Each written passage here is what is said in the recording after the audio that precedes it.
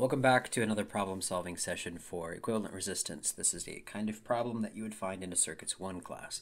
And I took this problem from a Google search. I thought it was pretty good. A lot of these problems try to trick you with the topology, the way that they represent themselves. So this form looks pretty complex. And the question is worded in such a way that we're not trying to find the equivalent resistance, but the equivalent resistance is provided for us, and we have to find an element within that network. So it's a pretty good problem. So for the network of resistance shown in the figure below, the equivalent resistance network between the points A and B is 18 ohms. The value is an unknown resistance. So this is what we're searching for. We're looking for that. And then you have some multiple choice options. The shorthand way is to, if you have SPICE available, is to construct the circuit and then plug in each of these values and see what you get. That's one way to do it without manually doing the work, but we're going to do it manually. So we're going to first go for this network first, this parallel portion of it. But before we do that, we're going to index these or give reference designators to each of these. This is going to be called R1, and we're going to call this one R2. Or R is fine, I suppose, because we have to search for that anyway. So this is going to be our R2. This is R3. This is R4. R5. That's going to be R6. It's going to make our job a little bit easier. So first we're going to go for the R2 and R3 combination.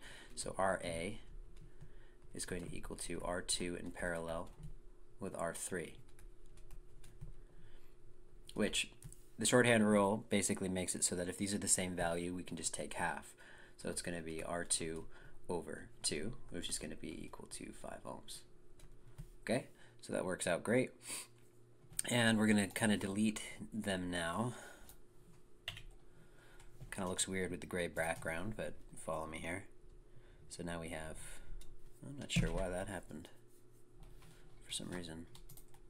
Okay. There we go. Okay, so this is RA. And we have 5 ohms. Okay, looks like it's in series with what we did as R5. So we're going to add R5 and RA together to create RB. RB is equal to RA plus R5. That's going to be 5 plus 10, which is equal to 15 ohms. Okay, now we can delete this. Delete these ones.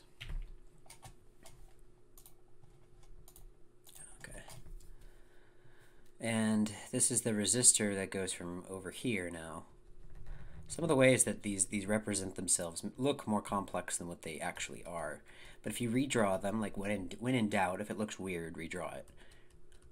15 ohms. Okay, so now because we can kind of forget about this line over here, it's not really necessary anymore. If this were a stub, if this were an actual circuit, this would create an antenna. But we're not really interested in that. So here we go. We have a resistor now. We have these two are in parallel. So R6 and RB are in parallel now. So we're going to create resistor RC, and that's going to be RB in parallel with R6, which is going to be equal to RB multiplied, B multiplied by R6 over RB plus R6. So that's going to be 15 times 10, which is a 150, divided by 25, which is going to be 15 plus 10. Okay, great. So you have 4, 25 goes into 104 times, and then 25 goes into 52 times. So the result is that you have 6 ohms. Okay, now that's out of the way. We can delete these. And we just have a straight resistor from here to here called RC, and it is 6 ohms. Okay, now we go for this combination. This is a series combination. RD is equal to RC plus 10. Well, this is, I forget which one we called this resistor. Let's just go back real quick. R4, okay.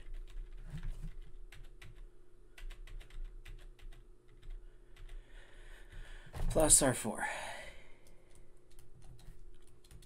which is equal to 10 plus 6 ohms, which is equal to 16 ohms. Okay, and all of this time, we've been leaving our target alone. That was the algebraic target of us trying to do all of this stuff to get the circuit more simple so that we can find an easier relationship that's going to give us that R value.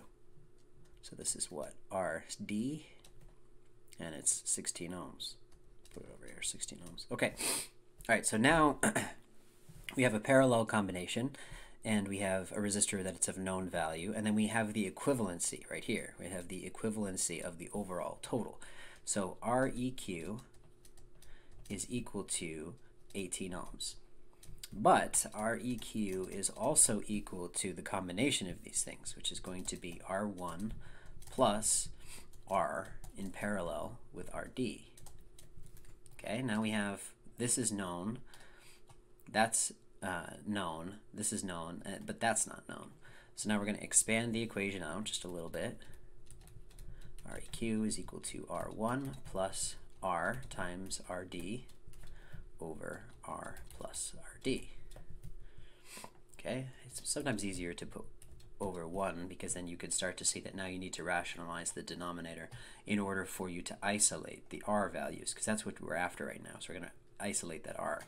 So multiply each side by R plus RD, and you get R plus RD multiplied by Req is equal to R1 times R plus R1 times RD plus R multiplied by RD. Okay, now I'm going to have to expand my canvas just a little bit here because this, I'm going to have to show every single step, and that takes a little bit of effort to do. Okay, resizing, great. Okay, R dot Req plus R sub D times Req is equal to R1 dot R plus R1 dot RD plus R dot R sub D. All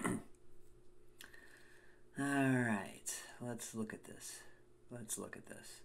Well, it seems that's R. Okay, so now we're gonna collect all of these R terms here. Here's one, and here's one.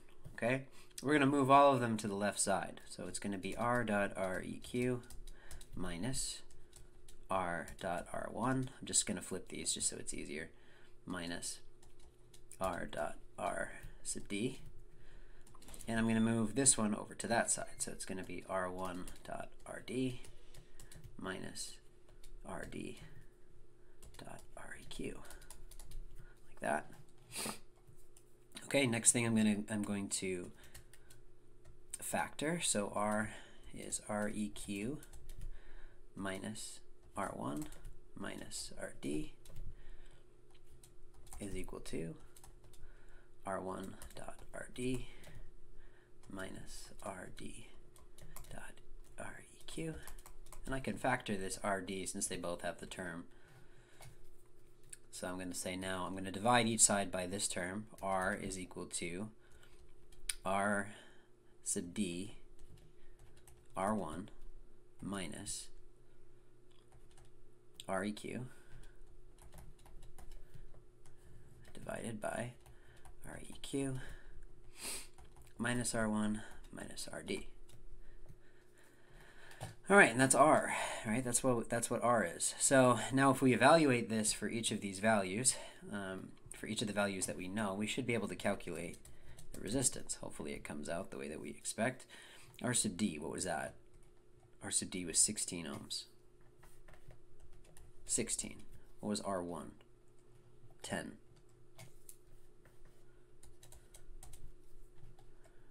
What was REQ? 18. I don't know if this is going to turn out. It's starting to look negative. This better be negative, right? This denominator better be negative or we made a mistake. REQ is 18 minus 10 minus RD is 16. 16 here. Okay? So we have 16 multiplied by negative 8 over 8 minus 8 is negative 8. Oh, thank God, right? Thank God these canceled out, because if it didn't, we'd have an issue. So both of these go to unity, and you get 16 ohms. That's your answer. Now you can plug it back in. You could put 16 there, and 16 in parallel with 16 is going to create 8, right? And then that 10 plus 8 is going to be 18. So that kind of checks out for our sanity check. So now we're going to go to the simulation world. So I created this simulation here, and what I did was I have all of these resistors here, and we're just going to check to see if this is 16. So we're going to put that one in there and see if we get the values that we expect. This is just a check that you could do if this was a take-home assignment or something, and you're bugging out on caffeine, and the exam is going to be turned in pretty soon. Just do a check, just to make sure that you're sane. Anyway, this is the resistor combination. The current is going to flow through A, and it's going to get to B. It's almost as if this whole circuit is on its side. We usually like to see networks on the right-hand side and sources on the left-hand side. But I have here A to B for a source of 10 volts. I choose that. It could be really anything. And I run a simulation. And I added this little resistor. This resistor is 1 micro ohms. And you'll see why I did that in just a second. Go to transient right here. Okay, so the reason I added this is so that I could aggregate the current onto one resistor. I would have to add these values up, and it's just more simple to do that. And I chose a micro ohm resistor so that it's not going to affect the overall problem. But for a voltage of 10 volts, I see that there's a current of 555.5 milliamps of current. So if I divide these through, I have 10 divided by 555, I get 18 ohms, and that's what I'm checking against. I'm checking against the equivalent resistance of 18 ohms. So if that checks out and everything works, then you know that you did it right.